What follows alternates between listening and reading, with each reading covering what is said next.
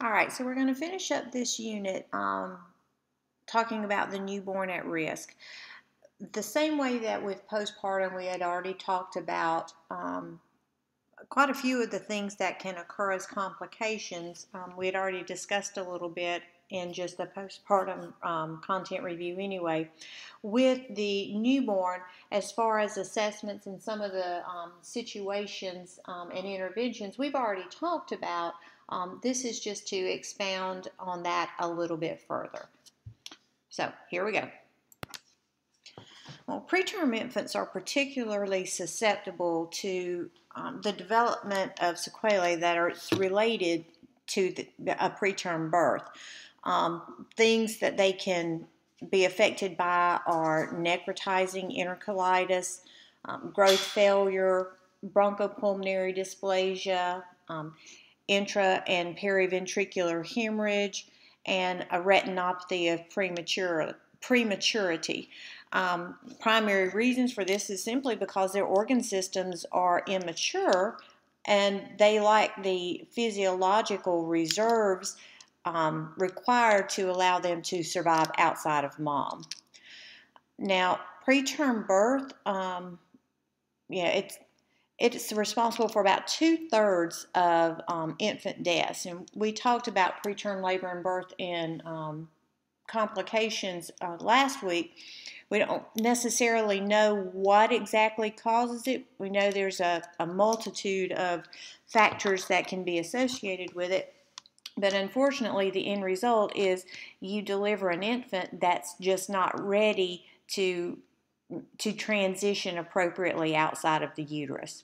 So when we've got these preterm babies, how do we classify them? Well, one way is we look at the weights.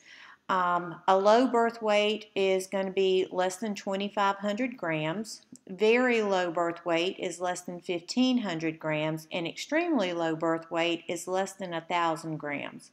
So you can imagine that this little one hasn't had the opportunity to develop any of the resources that it's going to need, and it's not developed physically enough to be able to manage all of the work requirements that its body's going to need. Gestational age is another way that we can look at the newborn.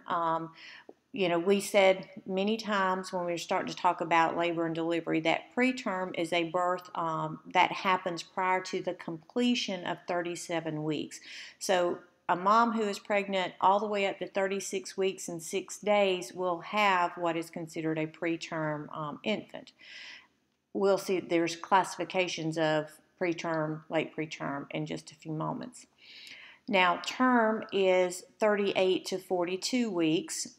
Post-term, post-mature, post-dates, things like that are anything beyond the 42 weeks. We really don't want to keep the baby in there more than about 41 weeks before we start looking to do something. The issue with a preterm baby are two main issues. One is fetal lung maturity. So if there is not enough surfactant, if the lungs have not matured enough to be able to expand the alveoli and maintain lung function, then you're going to have a neonate who is at risk for respiratory distress. Thermoregulation, we talked about the neonate's ability to maintain its body temperature.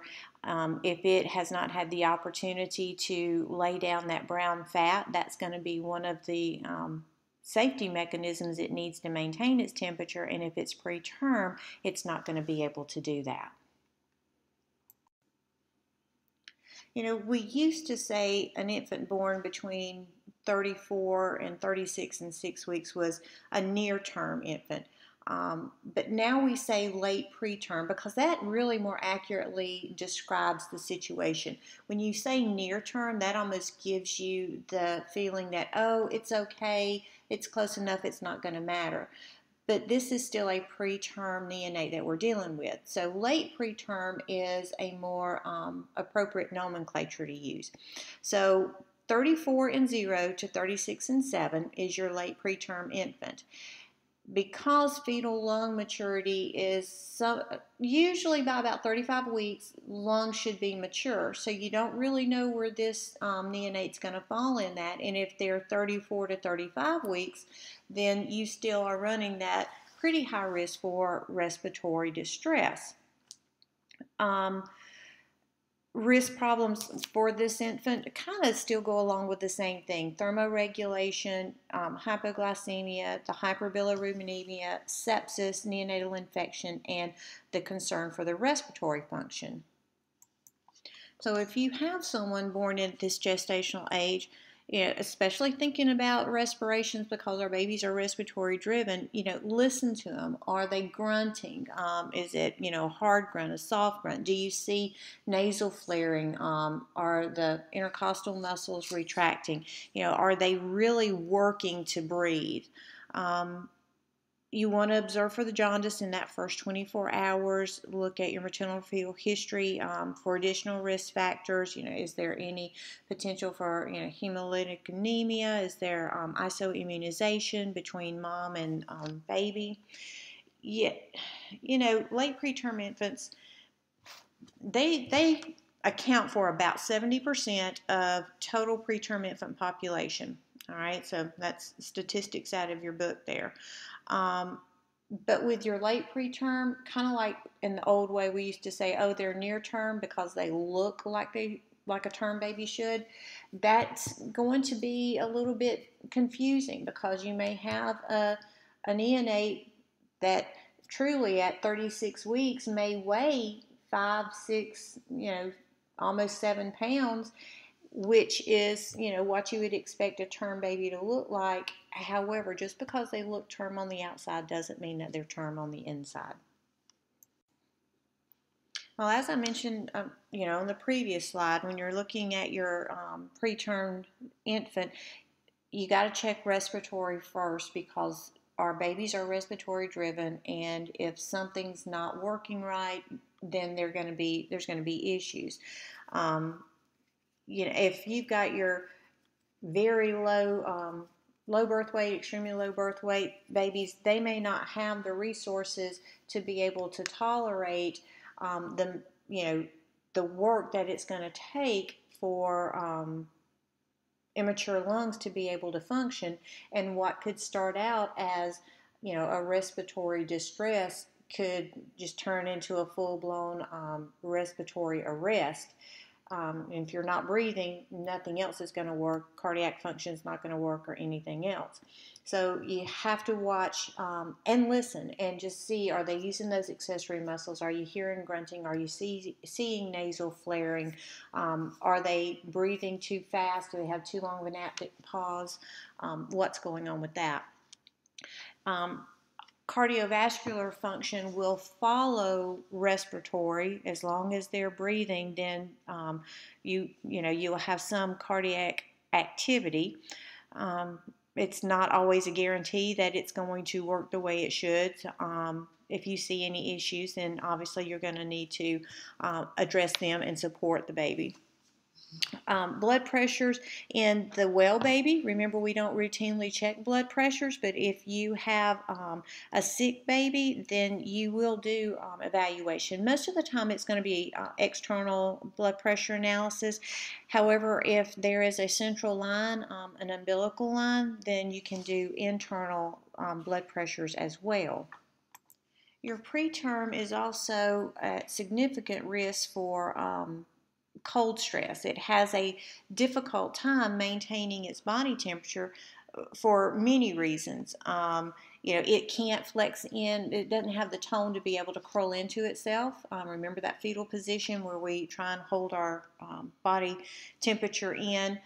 They have an immature temperature regulation center in the brain. They have a very large surface area of skin in relation to their body weight. They don't have the brown fat put down. They have inadequate muscle mass activity, so they can't shiver. They do have a decreased ability to increase O2 consumption, which is going to be necessary for the energy expenditure, and they a lot of times can't get in the calories that they need for the energy expenditure. So all of that together makes thermoregulation a challenging thing for our preterm neonate. So a lot of times you will see these neonates put into a radiant warmer, into a closed environment, maybe an incubator. They may even be wrapped up in polyurethane bags, the head's exposed, but just the body, to be able to maintain that heat environment. You do need to remember, though, that the preterm infant is not able to sweat, and so you have to be careful when you're warming this baby, because if you get them too hot, you can actually cause death or brain damage to these individuals. Your preemie is going to have some central nervous system issues. A lot of the CNS function is going to be dependent on the gestational age. There will be a predisposition to hypoglycemia. So, if they're not able to either take food in breastfeeding or being tube fed or bottle fed, if they can't take anything in, then nutritionally they're going to be at risk for that. You may see a little bit of increase in bleeding. They do have fragile capillaries. Blood pressure fluctuations are going to be compromising to this neonate. With everything else, if perfusion isn't very good, we've talked about renal function and perfusion a lot, even when we're talking about our mom. You have to be careful to watch the neonates intake and output, because you want to see, are they able to take things in, but if they're on any medications or anything, are they able to excrete metabolites and byproducts, so that lessens any risk for kidney damage or toxicity or anything else. There are a multitude of hematologic issues that the preterm neonate has to deal with. One of them is just the large amount of fetal hemoglobin. 80% comprises their total blood volume. Then they have a decreased production of red blood cells that comes from the physiologic decrease in the erythropoiesis after they're delivered. They are at risk for infection because, remember, they don't have a very mature immune system yet. Even at term, they may show a white count, but that doesn't mean they're mature white cells and that they are able to fight off an infection. So the neonate is going to be, or preterm neonate is going to be even at higher risk, because not only is their immune system immature, but physiologically they just don't have the resources and the reserves to fight off an infection, even if they had an immune system that was a little bit more functional. So because of this, to prevent, or as best we can to prevent anything negative from happening infection-wise, we always use universal precautions with our neonates. When planning care of the hypothermic infant, you need to remember rapid changes in body temperature can result in apnea and acidosis. Therefore, warming should occur over a period of hours. If you're warming too fast, that can cause apnea. If you go too slowly, then that can increase your metabolic stress and oxygen consumption. Ideal rewarming should progress at about 1 to 2 degrees centigrade an hour. If you're using a warming device, it's going to be important to monitor the neonate's temp, as we've already said. A lot of times, places will use an external temp probe that's attached to the skin, and that will continuously monitor the neonate for any significant temperature fluctuations or getting too hot. And remember, another option for rewarming is skin to skin. Skin to skin has been proven a very viable option for attaining and being able to maintain temperature in a preterm neonate. Oxygen therapy is used to supply adequate O2 for tissue perfusion and thereby decrease risk potential of metabolic acidosis in our neonate.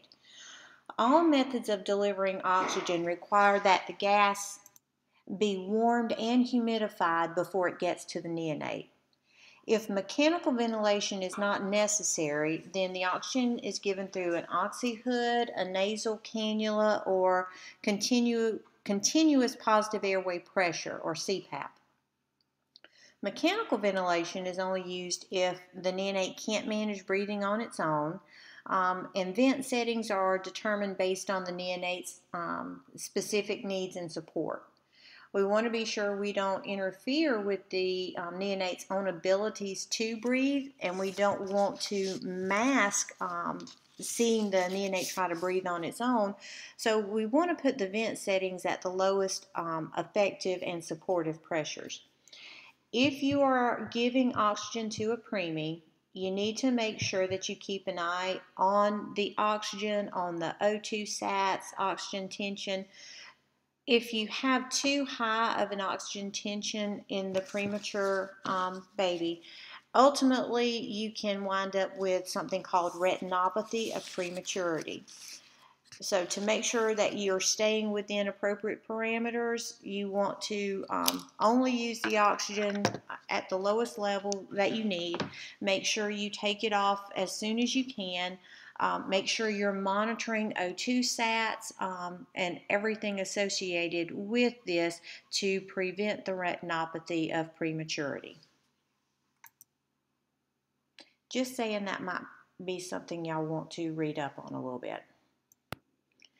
Well, we know that the preemie has immature lungs. They don't have enough surfactant to actually be able to hold the alveoli open whenever they're breathing, so they're going to be consuming a lot of energy every time they do breathe to reopen the alveoli. So one of the things that we can do is surfactant therapy. Now, there's two forms of surfactant. You've got bovine and you've got the artificial. You administer it via the ET tube. How much you're going to give is the drug is dependent on which drug you're giving. Are you doing the bovine or the artificial? If we're doing it for prevention of respiratory distress, then we're going to give the surfactant within 15 minutes of birth to those babies with a clinical manifestation of deficiency, or if their birth weight is less than 1250. So 1,250 grams. Treatment is going to be given to infants who have confirmed respiratory distress syndrome, hopefully within 8 hours of their being born. Now, prophylactic surfactant is going to be given to infants who are younger than 29 weeks who are pretty likely going to experience a respiratory distress syndrome. By being very diligent in the assessment and management of preterm labor and preterm birth, using the antenatal steroids to help promote fetal lung maturity, and then using surfactant replacement has had a pretty significant decrease in the incidence of respiratory distress syndrome in our neonate and the concomitant morbidities associated with that. The extracorporeal membrane oxygenation therapy, or ECMO, is another intervention that we can use to support these premature babies. It's kind of like a modified heart-lung bypass machine. In open heart surgery, we use the bypass machine because the heart actually stops, so the machine is circulating for it. Well, with ECMO, the heart does not stop and the blood does not entirely bypass the lungs, but the blood is shunted from a catheter in the right atrium by gravity to a pump, like a bypass pump, goes through the membrane where it's oxygenated, and a small heat exchange where it gets warmed, and then it goes back into the system. So you get the oxygenation of the blood perfused through the body by the heart pumping, but the lungs aren't having to work to put the oxygen into the blood. So what's the point where we know that it's going to be safe to wean our baby off of the respiratory assistance?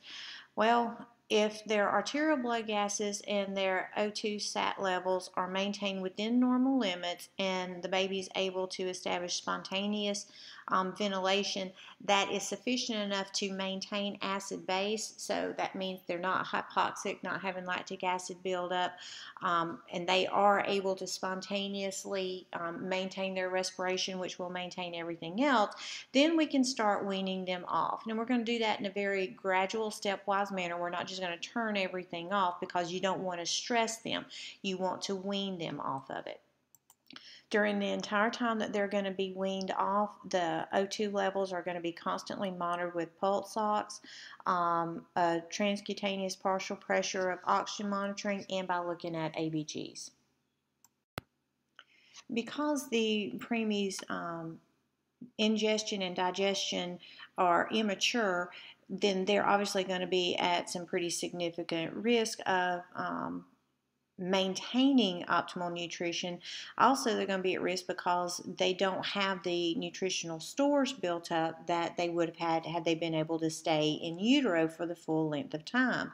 So their suck swallow activities, they're not mature and coordinated enough, and these mechanisms may not coordinate fully until 32 to 34 weeks, and they don't synchronize fully until 36 to 37 weeks. Initially, the sucking is not accompanied by the swallowing, so esophageal contractions are not coordinated, but even more than that, the gag reflex may not develop until their 36 weeks gestation. So these babies are going to be at risk for aspiration syndrome and aspiration pneumonias. So what we're going to give them, really the amount and method is going to be determined by the size and condition of the baby. We're going to give it either parenteral or enteral or even a combination. Human milk we know is going to be best for the baby because it is created to be digested by the infant, so it's going to be less challenging for the neonate to be able to take in. However, you may need to use breast milk substitutes. While they are not breast milk, the companies that have devised them have tried to make them as nutritionally sound and balanced and as close to what breast milk actually is to be able to provide the caloric needs as well as the vitamins and the substance and the support for the neonate. There's been enough research that evidence supports early introduction of parenteral nutrition, specifically amino acids, your lipids, your proteins, and the introduction of minimal enteral feedings. Do this within the first 5 days of life. These interventions do help neurodevelopmental outcomes improve, and it can prevent growth failure that's associated or witnessed in extremely low birth weight infants. It's going to be important to watch elimination. Specifically, you're wanting to watch stool because you don't want to have any necrotizing enterocolitis in these individuals, and they are at risk for this. It typically will happen once the feedings have been introduced. It's an inflammatory process in the GI mucosa. Perforation is a complication associated with that. Signs really aren't very specific, but your GI things, you're going to watch for abdominal distension, increasing or bile stain residual gastric aspirates, grossly bloody stools with abdominal tenderness and erythema of the abdominal wall are things that you want to be aware of. If you see that, then you're concerned about necrotizing enterocolitis. Gavage feedings, just remember low and slow. Okay, so if you have to do a feeding tube, and we've got a slide that will show you how to measure that, but just know when you're instilling it, you need to make sure that you are going low and that you're doing it slow. Non-nutritive sucking in the neonate is good and bad. Sometimes the sucking can mask the urge and the need to feed, but the sucking is a self-soothing kind of concept in the neonate, so you do want to be aware of what your feeding patterns and your hunger cues with your neonate are, and the ability to pacify them with the non-nutritive sucking. NRP is the American Heart Association's and the American Academy of Pediatrics, I don't want to say brainchild, but just their approach to neonatal life support, the same way you got CPR, BLS, ACLS on the adult. Because babies are respiratory driven, the schematic says you've got to give the baby 30 seconds to figure out what it needs to do. If it's going to start crying, then you should see other things coming into play. So in that first 30 seconds, the baby's going to come out, you're going to dry and you're going to stimulate. It's not patting it on the feet or patting it on the butt, just taking a towel and drying it off so that it's not wet and potentially getting cold, but that will also stimulate the baby. If it's term, if the fluid was clear, it's breathing, crying, good muscle tone, then you're just going to wait until your minute's up, and then you're going to do your APGAR assessment and assign a score. If doing that does not seem to get the baby breathing and moving, make sure they're warm, make sure the airway is clear. You may need to use a bulb syringe, continue to dry, stimulate, maybe reposition so that they're breathing. If they're breathing, their heart rate's over 100 and they're pink, you're just going to watch them. But if their heart rate is less than 100, or they're cyanotic, not pinking up, then you're going to need to give them supplemental oxygen. Positive pressure ventilation for 30 seconds. A lot of times is all you need. That forces the lungs open, gets them to breathing on their own.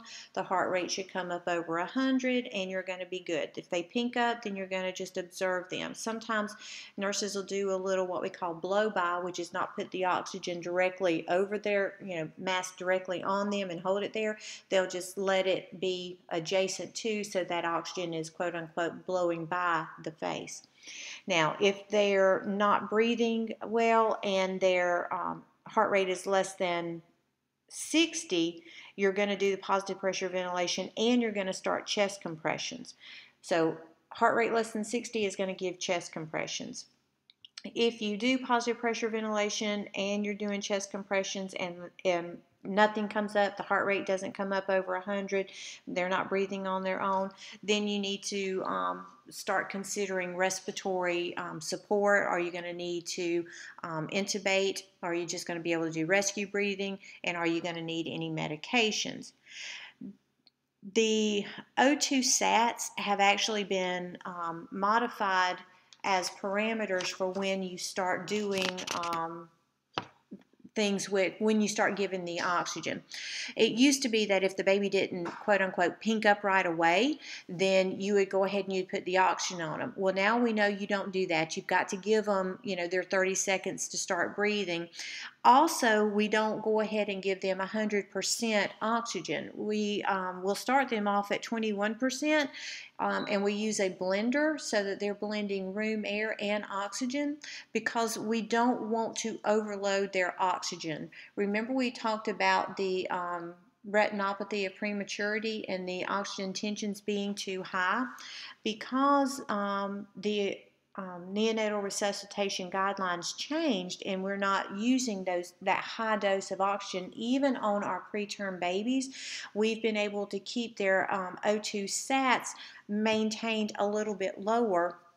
And even on our extremely low birth weights, SATs 85% to 93%, but not going over 95% are what are recommended. The retinopathy of prematurity and the bronchopulmonary dysplasia rates have been reduced in infants whose arterial SAT levels were kept between 93 and 95%. So we're no longer going and blowing 100% O2 unconditionally in these babies, and because of that, we're seeing the retinopathies decrease. For measurement of gavage feeding tube, you're going to go from the tip of the nose to the earlobe and to the midpoint between the end of the xiphoid process and the umbilicus. The baby's nose should face the ceiling when the measurement is done. Now, tape may be used to mark the correct length on the tube. When you're getting ready to insert the feeding tube, you're going to lubricate the tip with sterile water and gently insert it through the nose or the mouth until the predetermined mark that you've measured has been reached.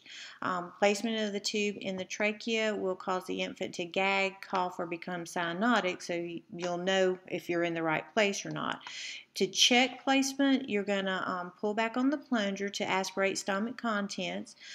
Lack of aspirate or fluids not necessarily showing improper placement, but aspiration of respiratory secretions can be mistaken for stomach contents.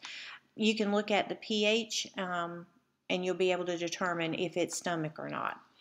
Injecting a small amount of air into the tube while listening for gurgling with the stethoscope. Make sure you ensure that the tube is inserted to the right mark. Air entering the stomach may be heard even if the tube is positioned above the cardiac sphincter. You can do an abdominal or chest radiography. This is really the only definitive way to verify that the tube is in the proper placement. If you are going to be using this tube for feeding, which why else would you put it in?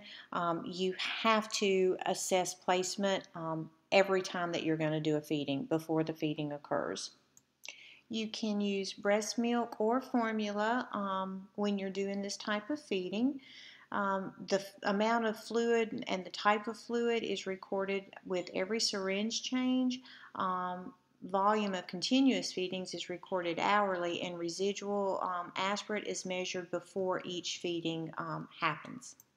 Be careful when you're advancing the feedings that you don't advance them too quickly, because if you do, you're going to see vomiting, diarrhea, abdominal distension, and apnea. Parents should be encouraged to interact by talking and making eye contact with the baby during the feedings to help promote that bonding and attachment. All right, so for skin, we learned about this when we were talking about our term baby. The Vernix is actually very beneficial. It's a protectant for the skin, acts as a barrier to keep bacteria and organisms out and keep fluid in, so it decreases that transepidermal water loss. When you're thinking about your environment in a NICU, the noise level in a NICU is about 20 decibels higher than a well baby nursery. So that's a lot of noise that the preterm neonate gets exposed to. And an increased noise level has been correlated with incidence of intracranial hemorrhage. It's important that the babies get into a well-defined sleep-wake cycle or try to develop that. One way that they can do that is the NICU should establish day-night time patterns. So have it bright during the daytime, but then have periods of darkness. It may be covering the baby's eyes or covering the incubator or the bassinet or the crib, turning all the lights down. Something to give a defined daytime and nighttime to help with the sleep. And it's promoted that the baby should have a minimum of a 50-minute undisturbed period of time so that they can have that complete sleep cycle in that 50 minutes. Too much stimulation is going to be bad for the neonate. We've already discussed that. They can habituate and turn away from it, and that can damage them developmentally.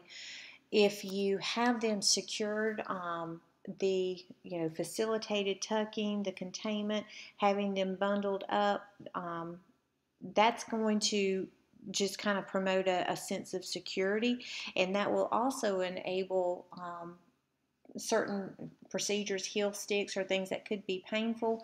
They can actually tolerate that better because they have a sense of security whenever they're bundled. So you've seen the babies wrapped up like little burritos. That's actually a soothing kind of thing.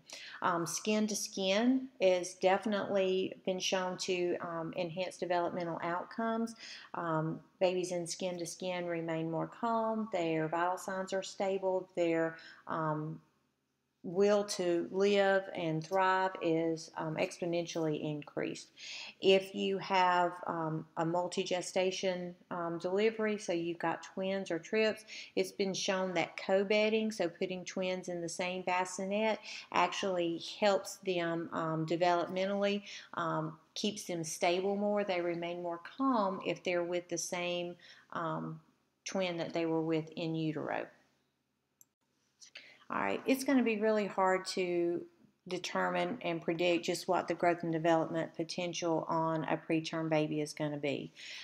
If they are very early gestation, preterm, if they are very low birth weight, then they're going to have more associated risk for the negative sequelae of necrotizing enterocolitis, bronchopulmonary dysplasia, CNS problems. So the longer the baby can stay in, the more the baby can weigh, the less likely it is to have those things, and so you're going to have better growth and development potential. If you're looking at milestones, like your motor milestones, the moving, the crawling, the vocalization, just body growth in general, you can't expect a preterm baby to meet the same milestones at the same level, same rate, so to speak, as a full-term baby. So what we will do until they're about 3 years of age is we will correct for the gestational age as opposed to the chronological age to be able to more accurately depict when those milestones are met. So how do you do that? So the example in your book is this. Say you have a preemie that by the calendar is 6 months old today. Okay, so a pregnancy gestation full term is 40 weeks. Say this premature infant was born at 32 weeks. So if you subtract the weeks gestation it actually had from what a term would be, so 32 weeks out of 40 weeks gives you 8 weeks that it was not in utero and allowed to develop. Well, 8 weeks is going to be the equivalent of 2 months of gestation. So you've got a 6-month chronologically aged preterm infant. You're going to take away those 2 months that it was not in gestation, so that gives you a corrected age of 4 months. So in actuality, this neonate that by the calendar is 6 months old, gestationally is only about 4 months old. So by correcting for the gestation age, you can get a better depiction and understanding of, is my baby meeting the growth and development potential and milestones that it should be for the age that it is. When you're considering parental adaptation to a preterm infant, the parents must accomplish several psychological tasks before effective parenting can evolve. These tasks would include, dealing with the special needs of a preemie, structuring the environment to meet those special needs, dealing with personal issues, maybe a sense of failure by not carrying the pregnancy to term and delivering a healthy baby, and the anticipatory grief over the possibility that they may lose the premature infant.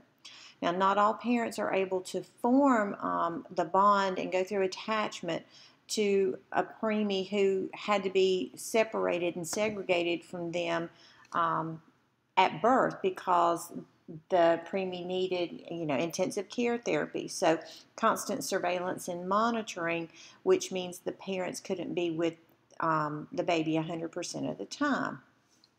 As a result, there is a higher incidence of emotional and physical abuse that can be manifested through detachment, disinterest in the baby, overall neglect, whether it is emotional neglect or, physical neglect, not feeding it, not caring for it, not maintaining hygiene, and a physical harm. Even something that, just to maybe their mind seems, okay, nothing bad, I'm just pushing the baby away. It's a premature baby, it's not as resilient, something that, for lack of a better word, simple, could be harmful. And there's always the possibility that as an end result, the parents may completely reject that this is their child. All right, so moving into our post-term infant. Meconium staining occurs in about 10 to 15% of births, primarily your term pregnancies and your post-term pregnancies, those that go beyond 40 weeks. While most babies who have meconium staining have no signs of depression, each baby is going to require close surveillance. When they are born, you need to make sure you do an initial overview of the neonate. You want to make sure that they're moving, they're breathing well, they're active. If you have something that we call a vigorous presenting baby, then leave them alone, let them clear their airways on their own. If the baby is not vigorous, then you're going to need to do suction. It'll be an endotracheal tube down, you'll put the suction down, and then you'll pull out the ET tube with the suction device at the same time to aspirate the meconium out. If the meconium isn't removed by either you and suctioning or the baby itself, the meconium can enter the terminal airways and you can get meconium aspiration syndrome and an aspiration pneumonia. Treatment of these babies who have the meconium aspiration will, if it includes surfactant, you're going to see a reduction in the degree of respiratory distress or failure that the babies have. You will see an increase in their oxygenation, and there should be a decrease in the need for ECMO.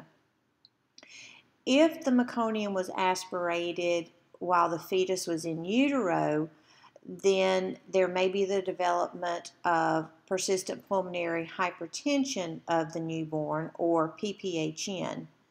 Now, combined findings of pulmonary hypertension, right to left shunting, and a structurally normal heart are what you can expect to see. PPHN is often also referred to as a persistent fetal circulation, pretty much due to the reversion of the fetal pathways for circulation. Any interference with the normal transition of the fetus to extrauterine life may also precipitate PPHN. Presenting symptoms of cyanosis and tachycardia will progress sometimes quickly, very rapidly, to severe respiratory compromise and acidosis. The acidosis because they're hypoxic from their respiratory compromise. The management is going to be determined pretty much based upon what the cause of the persistent pulmonary hypertension may be, and you treat the underlying cause, you treat the PPHN. All right, so your small for gestational age, or SGA baby, is one who falls under the 10th percentile for weight. Caring for the SGA is going to be based on the presenting problem, and the care is going to be pretty much the same thing as if it were a preterm infant. Perinatal asphyxia occurs in the IUGR neonate, really related to the fact that in utero, the uteroplacental perfusion was not adequate enough for the fetus to lay down the amplitude of fetal reserves that are necessary for the continued periods of hypoxia that are brought on by labor. So because the fetus does not have those extra reserves, it is going to have the perinatal asphyxia from the hypoxia. Because of that, resuscitation and support may very well be needed in the delivery room. Your high-risk neonates are at risk for both hypo and hyperglycemia. Now, hyperglycemia is going to be a risk with your very low and extremely low birth weight babies because of the dextrose concentrations that's found in the parenteral nutrition. The hyperglycemia can result in cellular dehydration and intraventricular hemorrhage, so it's going to be very important to watch these babies' glucose levels. We've talked about the risk for heat loss with preemies, and the same is going to go for your SGA babies. Now, your large for gestational age or your LGA babies are the ones that are above the 90th percentile, and they have a greater risk for morbidity as compared to the SGA baby. And due to their size, they're at greater risk for birth injury and trauma. It is important to remember that with an LGA baby, he still may be preterm because it's not the weight that determines age for gestation and term, but how long they were in the uterus. The degree of risk for the infant of diabetic mothers, or IDM, is directly related to the degree of disease and the effectiveness of glucose control in the mother. There are many potential problems that the neonate may encounter. Congenital abnormalities are seen in somewhere between 7 and 10% of IDM births. These neonates, the IDM neonate, may well be macrosomic, and this can lead to an increased risk for birth injury or trauma. Injury and asphyxiation will occur in about 20% of babies born to gestational diabetics and 35% of infants born to diabetic mothers. Respiratory distress syndrome is due to the diminished synthesis of surfactant, and that's related to the high fetal serum insulin levels. In later pregnancy, the maternal insulin can't keep up with the maternal glucose, so you will have maternal hyperglycemia. With the maternal hyperglycemia, that's going to cross over to the baby, and so you'll have fetal hyperglycemia. The problem is maternal insulin does not cross the placenta. So you have high levels of maternal glucose going to the fetus. So this triggers hyperplasia of the fetal pancreas, and then you have subsequent hyperinsulinemia. So when the maternal glucose source is discontinued, i.e. the umbilical cord is clamped, cut, the fetal hyperinsulinemia will then cause hypoglycemia. So too much activity in the fetal pancreas removes the circulating glucose, so you have hypoglycemia. Okay, make sure you understand that. The two cardiomyopathies that we need to talk about are hypertrophic cardiomyopathy, where there is a hypercontractile and thickened myocardium, or non-hypertrophic cardiomyopathy, where the myocardium has a poor contractility and it's overstretched. The infant of diabetic mother will have a higher than normal red blood cell count. We call that polycythemia. The polycythemia will give the baby a red, ruddy appearance, and it also increases blood viscosity. So the more viscous, thicker blood will have an impairment in the circulation. It's not going to circulate as easily. As those red blood cells lyse and break down, then the heme component increases the bilirubin that the neonate subsequently has to clear out, and if the neonate is unable to effectively do this, you are going to have a resultant hyperbilirubinemia and jaundice.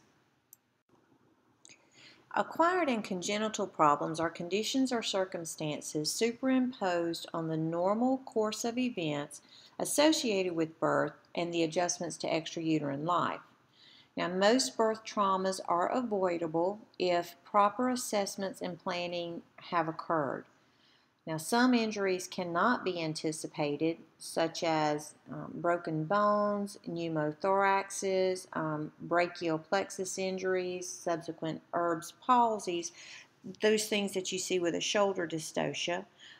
You may have a facial nerve paralysis that results from improper placement or too forceful of a use of forceps with an assisted delivery, or the cephalohematoma that occurs from using the vacuum to assist the delivery, or even an inadvertent laceration because of an emergency cesarean birth.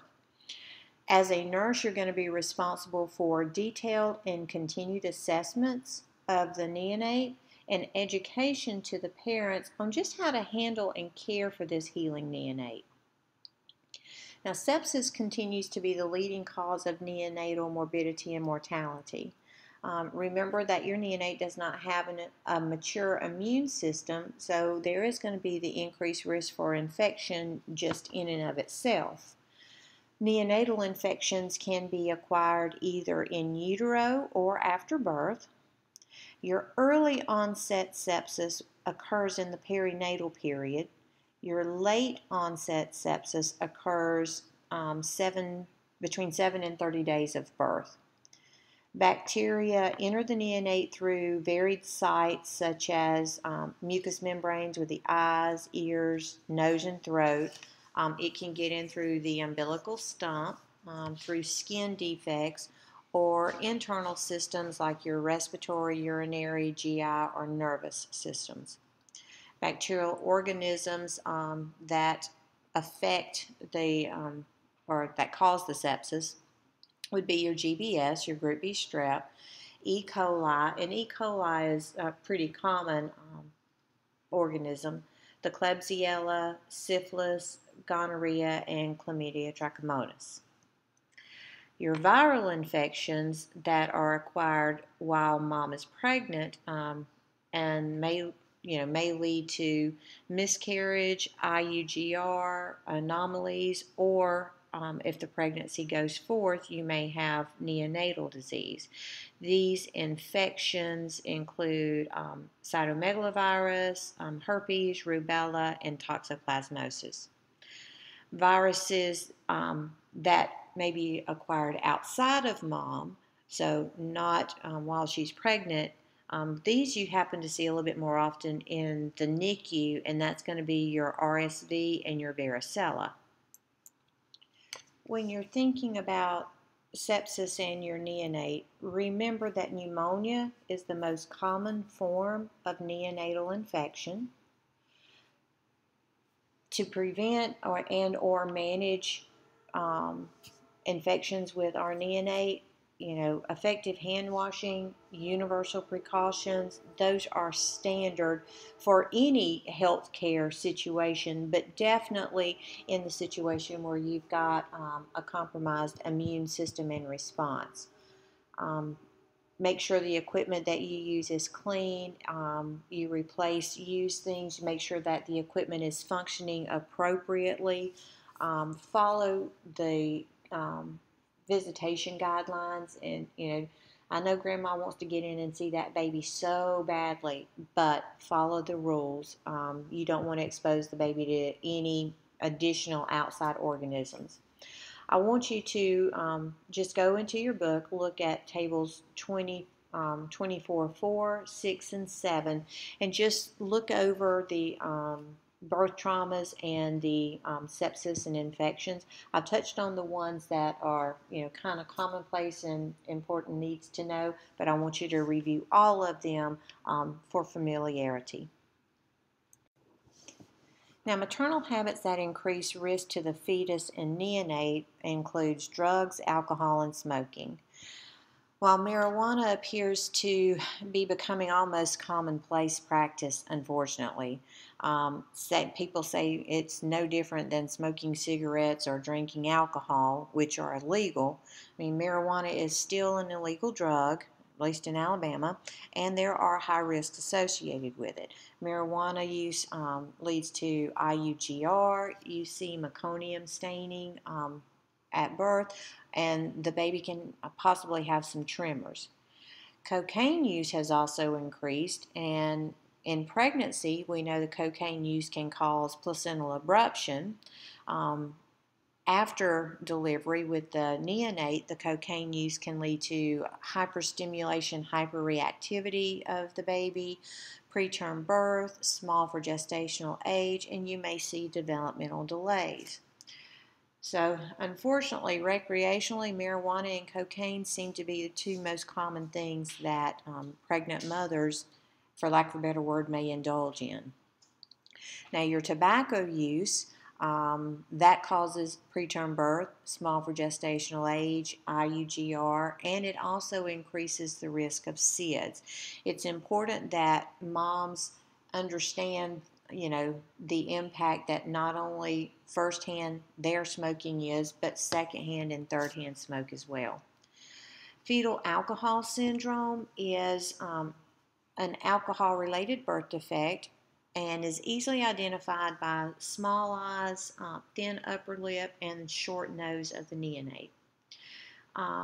Your alcohol-related neurodevelopmental disorder will consist of cognitive, behavioral, and psychosocial problems, but you really aren't going to see the obvious defects as you see in fetal alcohol syndrome. So, the identifying characteristics, small eyes, thin upper lip, and short nose. In the ARND, you're not going to see that. Sometimes it's only the mom's history and her practices that will cue you into what's happening with the neonate. Now, drugs with oxycodone being abused by mothers late in pregnancy is kind of becoming more of a commonplace thing that you see. So, they're thinking, well, it's a prescription medication, it should be okay, but if you abuse that, then that increases your neonatal risk. If you are addicted to the opioids, then you may go into methadone treatment, but mothers who do methadone treatment may still have babies who exhibit withdrawal symptoms, the same as if she were on illicit or other prescribed opioids. Neonatal alcohol syndrome is a term used to describe a set of behaviors exhibited by the infant who was exposed to the chemical substances in utero. The NAS scoring system is used to assess withdrawal symptoms in the NAS affected neonate. So the neonate with NAS will not feed well, will demonstrate CNS disturbances such as irritability, and generally is going to have a very high shrill cry. Other signs and symptoms that you might see will be detailed in the NAS scoring system shown on page 787. So just take a look at that and kind of read over it. Care of these babies will include controlling the environment in order to reduce extraneous stimuli, and you want to try and keep the neonate as calm as possible. So the swaddling, the holding, the shushing, all of those things to help keep it calm and relax down. Because feeding is a concern, remember we said they're poor feeders, you want to allow the baby to eat whenever she exhibits hunger cues. If you are looking at pharmacological interventions, you can anticipate seeing possibly methadone, may use morphine, and phenobarbital. Hemolytic diseases occur when blood groups of mother and the newborn are different. You will see Rh incompatibility, ABO incompatibility, or there may be other hemolytic disorders. The whole process occurs when maternal antibodies are present naturally, or they form in a response to antigens from the fetal blood crossing the placenta and entering the maternal circulation. So with isoimmunization or Rh incompatibility, it only occurs in an Rh positive fetus born to an Rh negative mother, and the mother develops antibodies against the fetal blood cells. Your ABO incompatibility occurs when naturally occurring anti-A or anti-B antibodies cross the placenta from mom, who has blood type O, to the fetus, who has blood type A, B, or AB. Now, if this does occur, exchange transfusions may be needed, but it's not a commonplace occurrence. Hyperbilirubinemia is a common finding with your ABO incompatibility. The most common medical problem associated with glucose 6-phosphate dehydrogenase deficiency is going to be hemolytic anemia, which occurs when the red blood cells are destroyed faster than the body can replace them. And this is a significant cause of mild to severe jaundice in your newborns. You can see the exaggerated jaundice anywhere from 24 to 48 hours. The management of the jaundice will be the same. Now, other metabolic and inherited conditions that increase hemolysis and may cause jaundice would be your galactosemia and your hypothyroidism. Your congenital anomalies are reported to occur in 2 to 3% of live births, and the rate of occurrence is actually higher in fetuses that are aborted. Think about why we see miscarriages or other medically needed pregnancy terminations. Early pregnancy loss, we said, is usually due to some chromosomal abnormality. The fetus wouldn't make it anyway. If you have a medical termination, it's because there is an anomaly that the fetus would not be compatible with life or have severe compromise did it make it that far. The anomalies are also the leading cause of death in infants under 1 year of age and accounts for about 20% of neonatal deaths. Now, in your central nervous system, the neural tube defects to consider are your encephalocele, anencephaly, your spina bifida occulta, or spina bifida cystica. That will include your meningeocele and your myelomeningeocele. So the spina bifida are the neural tube defects that most people bring into forethought. Anencephaly, typically those are not compatible with life for very long after birth. You hear rare instances where the child may live for months up to a year. But focusing on your spina bifida cystica conditions, your meningeocele and myelomeningeocele, is going to be very important to protect that sac that's covering the defect, because the sac is going to contain, cerebrospinal fluid, the meninges, and in the myelomeningeocele, you'll also have nerves. Positioning is going to be very important with the neonate because you don't want to rupture the sac, and you're going to have to care for the sac, making sure you keep it moist and covered. Surgery is what's going to be used to correct this defect. Now, your tetralogy of Fallot, you will have 4 malformations. You will have a pulmonary stenosis, an overriding aorta, a ventricular septal defect, and right ventricular hypertrophy. Transposition of the great vessels occurs when your aortic and your pulmonary artery are switched, and a PDA occurs when the shunt between the pulmonary artery and the aorta doesn't close. Surgery is required to fix a PDA. If the urinary meatus is under the glands of the penis or anywhere along the underside of the penis, then we refer to that as a hypospadias. Conversely, if the meatus is on the dorsal surface, it will be an epispadias. Now, an epispadias isn't as common a finding as a hypospadias. Your ambiguous genitalia results from abnormal sexual differentiation, so you may see in a female an enlarged clitoral hood that looks very similar to a penis, or in a male you may have a bifid scrotum that resembles labia.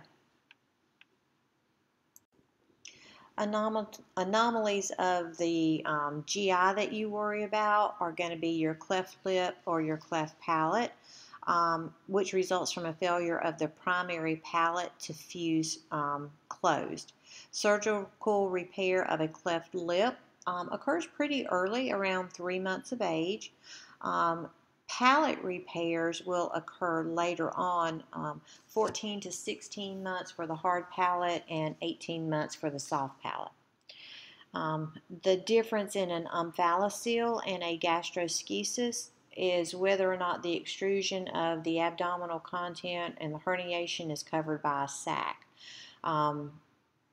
With your omphalocele, you're going to have things encased, so think CELE as kind of like your Q there. The gastroschisis is actually a defect at the umbilical insertion site, the umbilical ring, and you have full herniation of abdominal content, intestine, through, usually it's to the side of the umbilical ring, and those babies will need to be delivered by a cesarean birth. With an imperforant anus, what you see is a defect where the opening to the anus is either missing or blocked. Sometimes you can even have a sinus or a tract of the rectum going to the perineum and not anywhere near the anus at all. We discussed musculoskeletal abnormalities a little bit in previous chapters. Your club foot, your feet rotate medially. You're going to need corrective surgery and rehab. The treatment for polydactyly will include surgery if there is bone present in the extra digit. With any of the congenital abnormalities, nursing care and management is a collaborative approach. In many instances, surgical intervention is going to be necessary, and while morbidity and mortality is higher in infants as opposed to older children and adults who are having to undergo surgery, advances in surgery techniques, assessments that we make, pain management, and anesthesia care has been shown to promote a reduction in surgical risk to the neonates. So what kind of support and education are we going to give to the parents? Well, one thing that's important is to help them see the infant rather than focus on the equipment, because it can be very overwhelming for the parent. Explain normal characteristics for an infant at that gestational age, and encourage them to express their feelings about the pregnancy, the labor, the birth, just their situation. You want to be sure to observe what is said.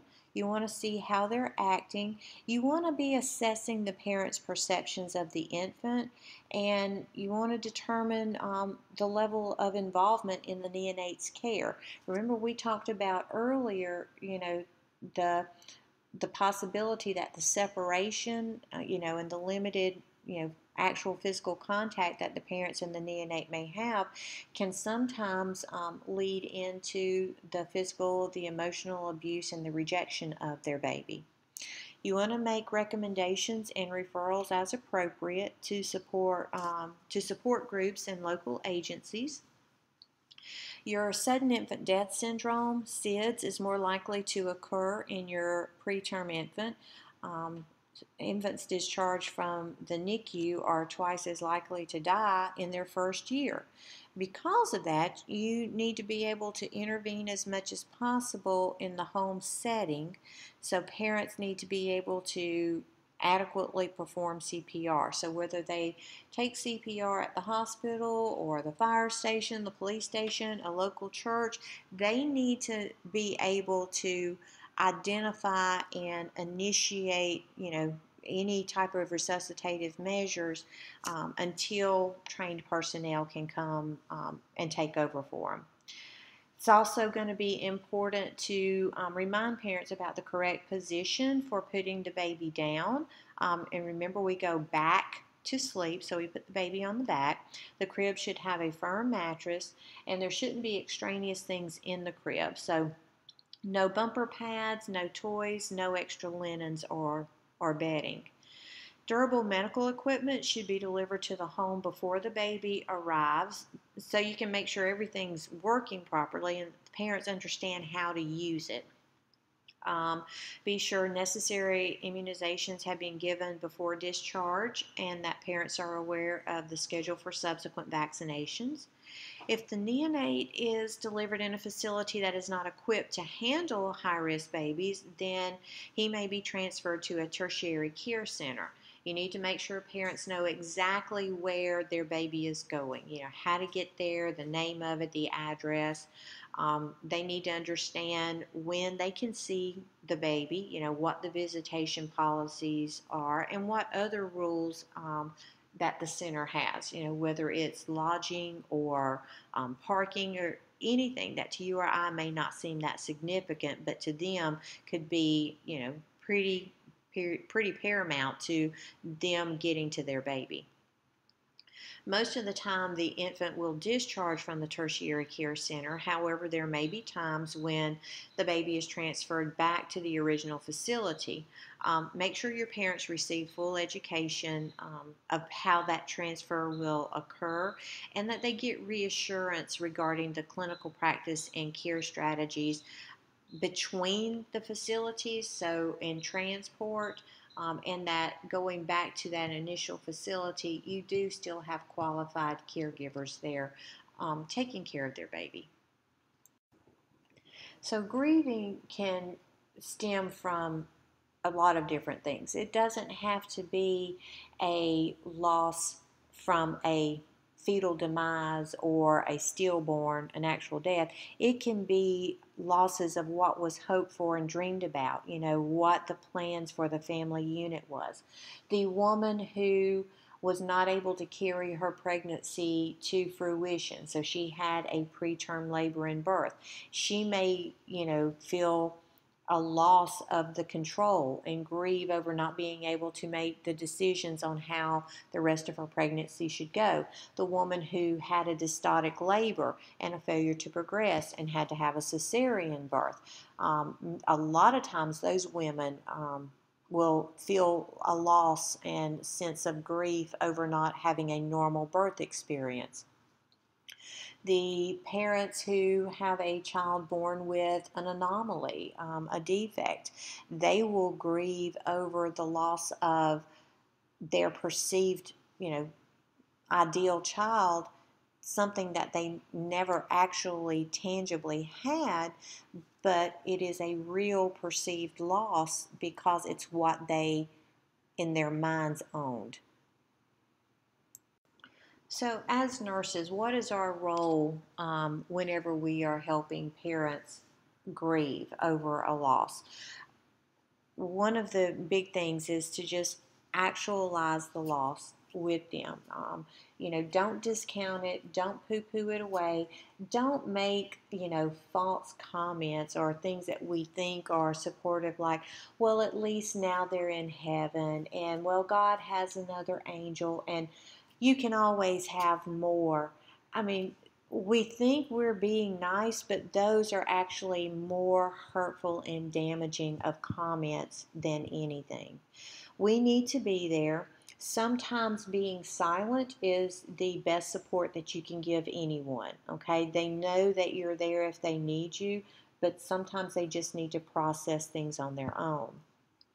If they are struggling with decisions, whether it's to see the baby. I mean, if it's a loss, there's everybody always takes pictures of their babies before they go home, but if you've had a stillbirth or a fetal demise, you may not want to have the pictures right then, and that's okay. You support them with that, but you keep those avenues and those options open for the parents. Help them acknowledge and express their feelings. If they want to cry, let them cry. Don't give them tissues and, try and stop their crying. They need to express their grief. If they're angry, let them be angry. Let them work through this process. Facilitate the coping that they have. While she may not have a living, breathing child, she is still a woman who has just undergone a delivery. So she will still have those postpartum care needs that the woman who is, in 2 rooms down nursing her baby may have. This woman is still going to have the risk for hemorrhage. She's still going to have the lochia. She's still, going to have breast milk, possibly coming in. So you still need to meet those physical needs. I mentioned that mothers, typically taking the pictures of the baby in the hospital, everybody wants to do, but if it's a loss, then what? Well, offer to still have pictures made. There are a lot of professional photographers who will actually come in to the hospital in these situations, and they will take beautiful pictures of these babies and create keepsakes for the parents. Let the siblings, let them, if it's possible, let them be involved with the grieving process, because depending on the age of the sibling, it's a loss they need to actualize as well. Be respectful of spiritual and cultural needs and wishes of the parents.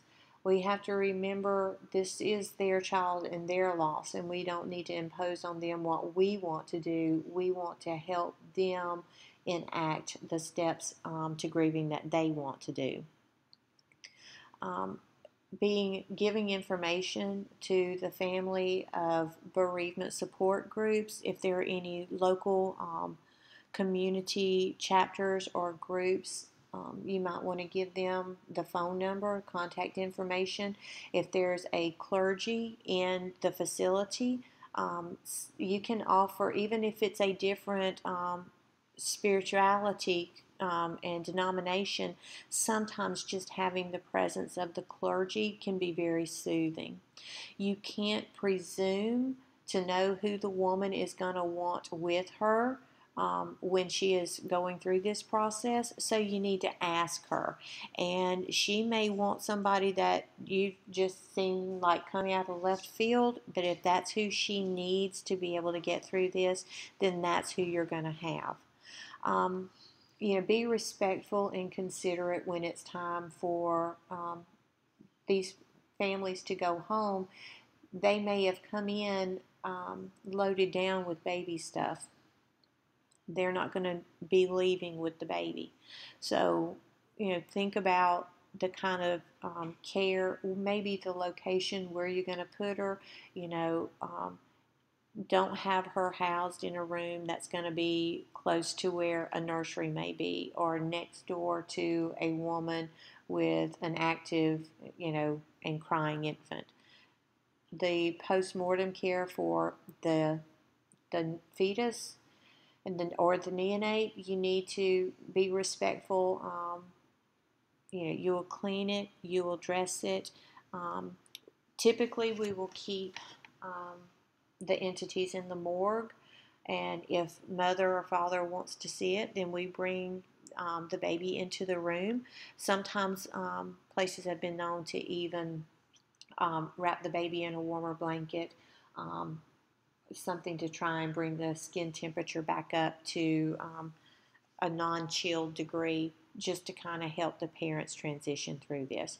So nursing interventions when you're dealing with a loss is going to be hard. Be supportive of the parents, follow their wishes, and when it's all said and done with, take care of yourself too, because it's a loss for you. And if you see enough of them, it becomes very, very draining and hard physically and emotionally. So you need to make sure that you take care of yourself. Use your support resources as well. So that ends Chapter 24, The Newborn at Risk. If you have any questions, bring them to class on Monday. Thanks.